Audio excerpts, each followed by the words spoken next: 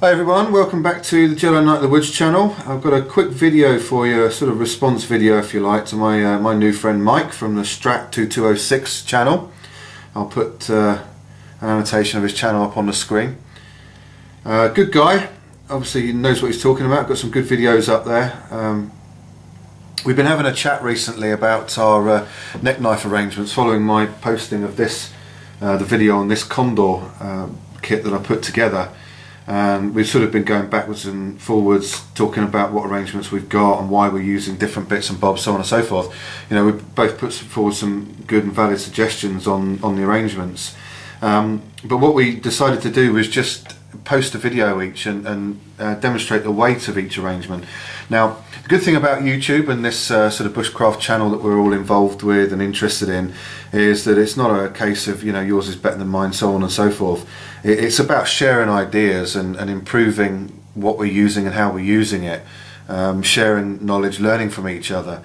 You know, it's a very natural conclusion really that we came to, that we didn't even really need to come to it, it was just there all along, that these sorts of things, you know, they're going to be different, they're going to be tailored to each and everybody's individual needs and requirements.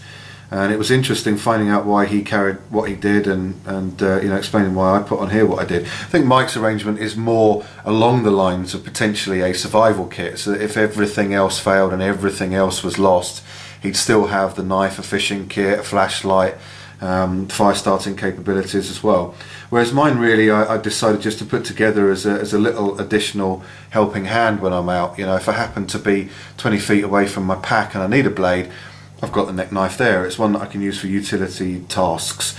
It's something I can hang from the ridgeline in the tarp and have, you know, a little light there instead of necessarily having to find a flashlight.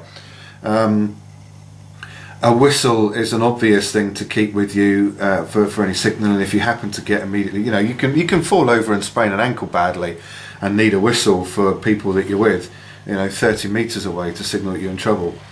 But additionally, I put the capability on the back there of just some tinder with a fire starter just in case as well. Paracord, I've not really done anything with the paracord other than just looped it around a couple of times. This is not meant to be a length that I can take off here and use for any serious shelter building capability. So there's a difference in why we put these things together. So we decided to weigh them. Let's go ahead with that. I think Mike and his arrangement, he did the knife first, so that's what I'll do. We're in grams, so let's just zoom into the scales a little bit more for you there. Knife first of all, I think Mike's Beck and Necker weighed in at 80 grams if I remember right. Let's just see what this Condor one comes in at. And that weighs, I don't know if you can see that there, but 48 grams exactly. So what, 32 grams lighter, just over half the weight of the Beck and Necker. Different knives, obviously, built for different purposes. He's got a lot more beef and probably strength to his. This is, you know, much smaller, finer work, utility blade. But that's the weight of that. So if I bung this back in the sheath, and we'll see what the entire arrangement weighs in at. Let's try and get it nice and equal there.